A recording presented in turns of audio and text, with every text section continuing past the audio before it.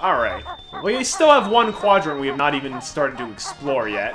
And that quadrant would be the western zone, which is directly across from the space zone.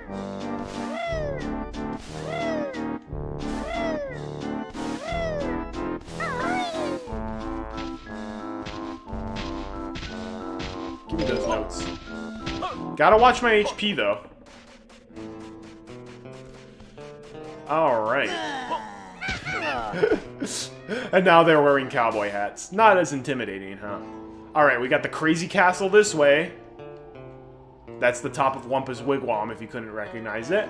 We've also got a gondola ride here, and the Cactus of Strength. Let's check out the Cactus of Strength, shall we?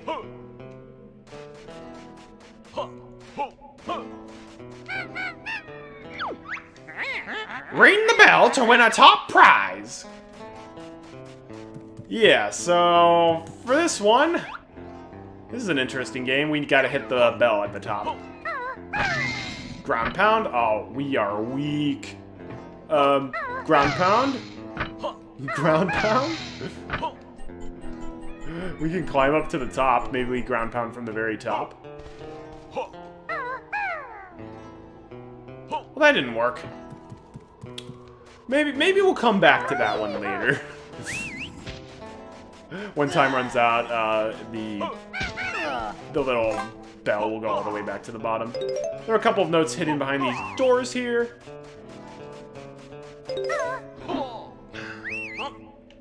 Climb up here. Or rather, can we high jump up? No, we can't high jump up there. So we gotta high jump up onto the door. Then do a jump hover to grab onto here. And there's a Jinjo over here. Didn't mean to do that. It's another red Jinjo. We only are missing 2 red Jinjos. Man, we found a lot of them. Give me my HP, please, and thank you. Alright, now we're gonna grab this side. Watch out for the Snapdragons. That was actually convenient that we got one of those. We were running low on HP.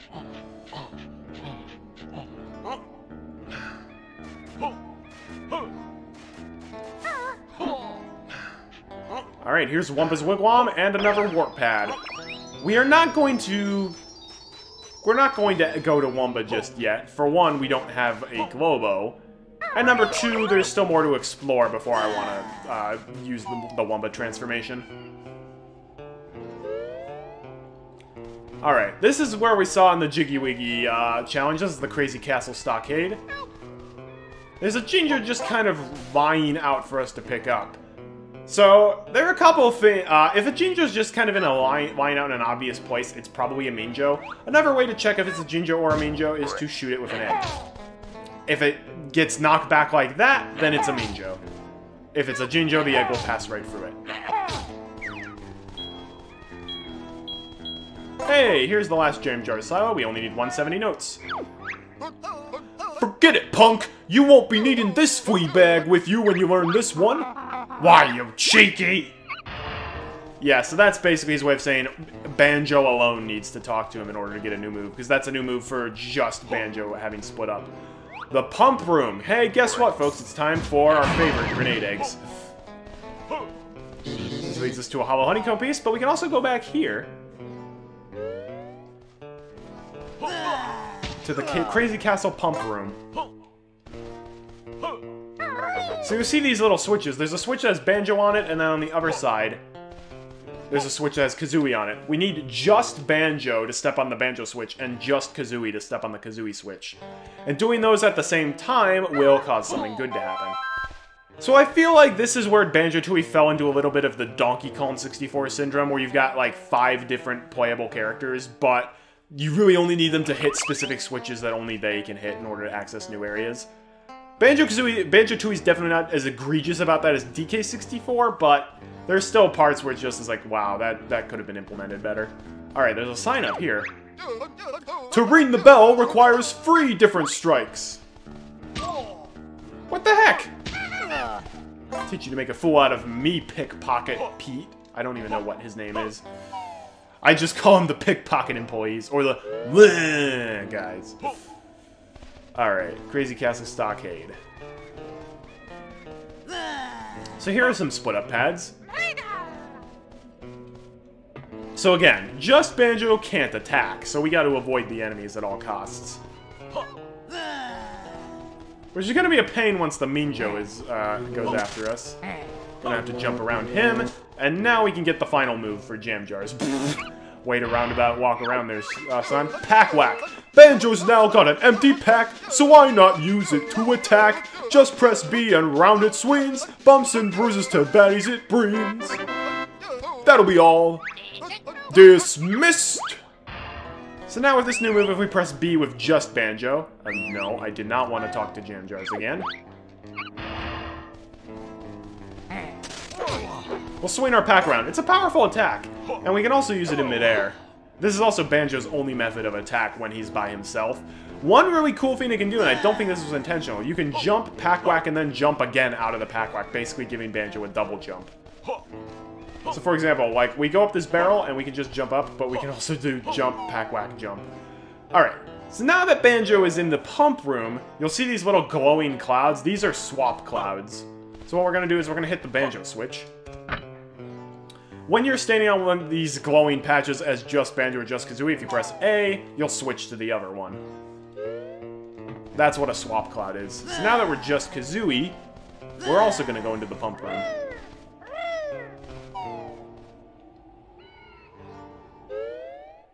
And with just Kazooie, we're going to step on the other switch. And holding both of these down at the same time will cause the Pump Master 2 to start inflating that rubber bouncy castle in the middle of the stockade.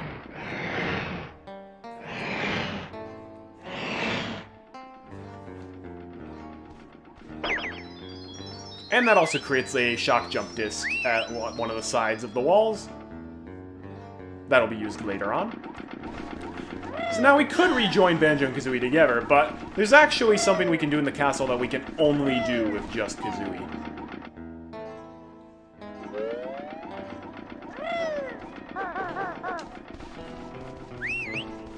So that's where the disc is. The entrance to the castle is actually not right next to the entrance. It's on the opposite side from the shock jump disc. Alright, so now we are in the Crazy Castle lobby. So Crazy Castle is just a really cool bouncy castle. So you'll see there are two doors here. This one, if you're not just Kazooie, will be blocked off saying you can only enter with just Kazooie. And then this one is blocked off and we need to be Banjo and Kazooie together in order to do that one. So let's run into the one of just Kazooie first. Hoop Hurry game. Welcome to the Hoop Hurry Challenge! You have 60 seconds in which to score 30 points. Do you want to hear the rules? Sure. Pretty simple, really. Jump through the hoops. Blue ones are worth 3 points. Green ones get you 2 points. And red ones just 1 point. Easy, huh? Let's give it a go. That's nice of Grunty. Ready? 3, 2, 1, go! So we're going to grab these super shoes in the middle, and then we're going to have to jump through as many rings as possible. So ideally you want to jump through the high-valued ones, as they give you the most points.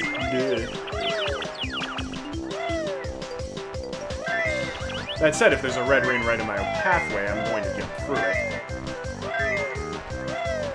The blue rings can be... Again, the higher valued the rings, the smaller they are, and thus the trickier they are to jump through. Especially with the camera not exactly being phenomenal. But this game isn't too challenging. We only need 30 points and we already have that. Or we already almost have that.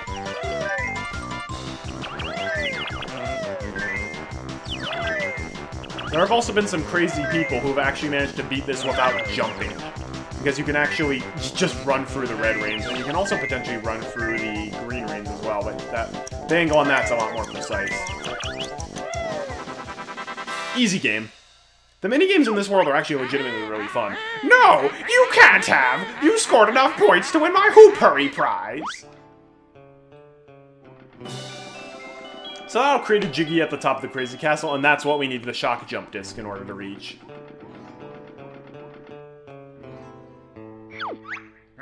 Do you want to play again? No, there's no advantage to playing again. There's no second prize. Yeah, Banjo-Tooie has a lot of minigames, and I'd say most of them are kind of questionable, but, like, all of the ones in the Witchy world are pretty awesome. Another reason why it's such a great world, in my mind. I also just love the amusement park aesthetic. It's fantastic. And then the other way to switch to the other characters to step on their part of the swap pad and then swap back. Ouch. I love the double jump ability of the pack whack. I don't think it's intentional, but it definitely helps out.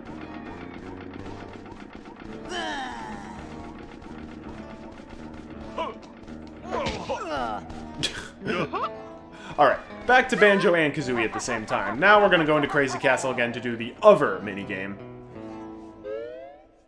Yeah, as you can see, it says just Kazooie. But now this way is open up. And this is where we're gonna see the airborne egg aim. Balloon Burst game. Welcome to the Balloon Burst Challenge. You have 60 seconds in which to score 50 points. Do you want to hear the rules? A lot more points needed for this one. It's real simple. Shoot the balloons. Blue ones are worth 3 points. Green ones get you 2 points. And red ones just 1 point. Now let's see what you can do. Ready, 3, 2, 1, go! So here, after we get the aerial egg aim, we'll be in first-person mode. And we have unlimited eggs, so we can just kind of go flying around, holding down Z to shoot in every direction. And this game's actually really fun. And aerial egg aim is great. It really makes you feel like you're a fighter pilot. You can't do this challenge until you learn aerial egg aim from Jam in the Space Zone, though. And again, if this was in Banjo-Kazooie, it would probably be pretty bad controls, because the flying controls in Banjo-Kazooie weren't that great, but Banjo-Tooie really helped the flying controls a lot and made them a lot better. So this is actually legit really fun.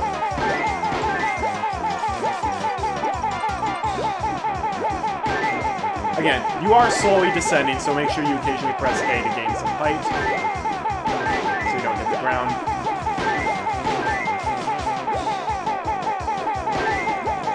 Oh, this is easy, Grunty. This is easy. Oh, it's so unfair! You scored enough points to win my Balloon Burst prize!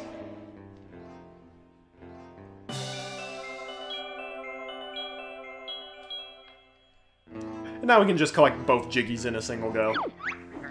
Do you want to play again? No. Also, hey, did Madame Grunty's ever reopen? Uh-oh. Nailed it.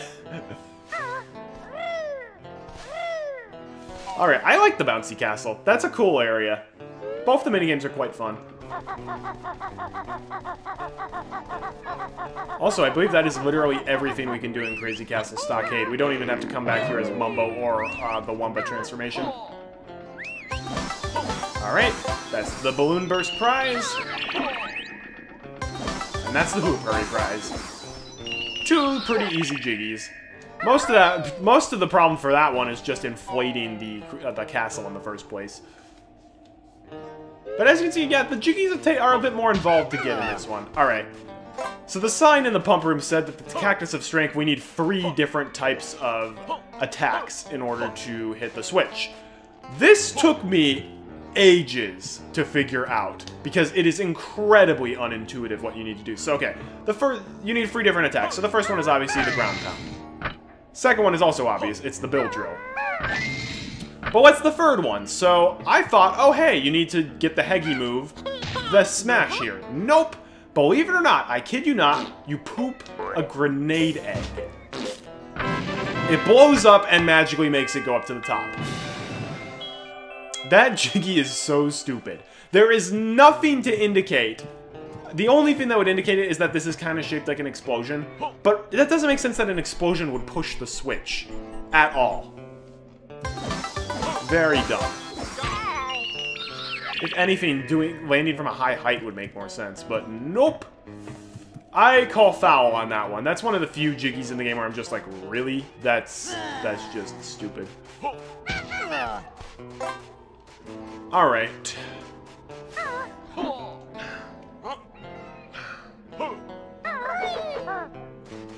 Really? You didn't grab on. For realsies. I want to turn into the Humble Wumba transformation. It's a good one.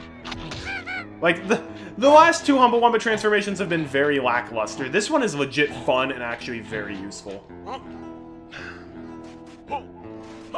And we're gonna need it to open up the rest of the world. Well, most of the rest of the world. And I do believe that the Globo is just inside her wigwam. Sure enough. Thanks for just giving that to me. You have Globo. Want to give to Humba? I mean, this was yours to begin with, but sure. Sure, I'll just throw it in. Magic ready. Jump in Wumba pool. Alright, this is one of my favorite transformations of the game.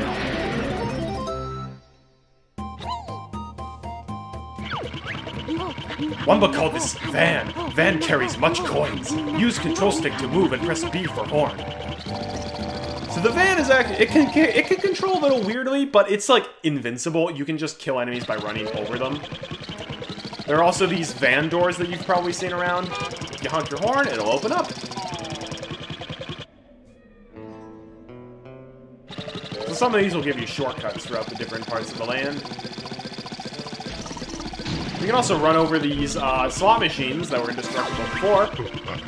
You got a ticket for Conga's Big Top. Hi, friend. Actually, wait. Now that I gave Soggy the fries... Okay, she only ate one of my 5. Can I get more? Sorry, but I'm afraid I'm not allowed to serve your kind. Racist. I mean, I guess a van is not a race. But wow. Prejudiced much? There's our second ticket.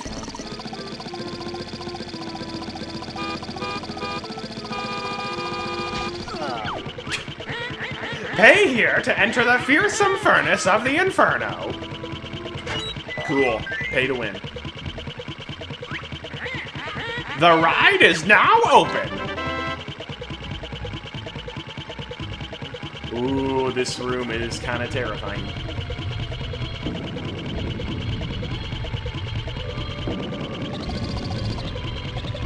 Alright. Well, as the van, we're gonna wait for it to open up. Jump on through. Welcome to the Inferno. So the Inferno is just a giant spiral slide with all these fake flames, except they also use real lava. I don't know how they're allowed to get away with this, and apparently the van can drive through the real lava no problem, which is hilarious. But that will legitimately burn you if you fall into it. No wonder they have an appalling safety record. Little wonder, like seriously. Open up this door. And we get our next Cheeto page. The Cheeto page is stored in the Inferno area. Thank goodness it didn't burn to a crisp. Oh, man. And here's the last of the kids. So this last kid is, wow. He put on a lot of weight. The other two kids looked like just basically how they did in the first Banjo, where they all basically looked the exact same. This guy's a lot fatter now. Sorry, but Mom said I'm not allowed to talk to strangers. But I've got candy in this van. Nah, that's good of you. I think he's actually groggy because he's definitely a little on the groggy side. Maybe not. These are hotheads, and they are a huge pain in the butt. Because they're effectively indestructible, and they will hurt you if you're not the van. The van is literally invincible, but... And here's the final warp pad, and this is where Mumbo's skull is, and wow, Mumbo, way to make your skull look like Satan's face. Holy cow. Let's go inside.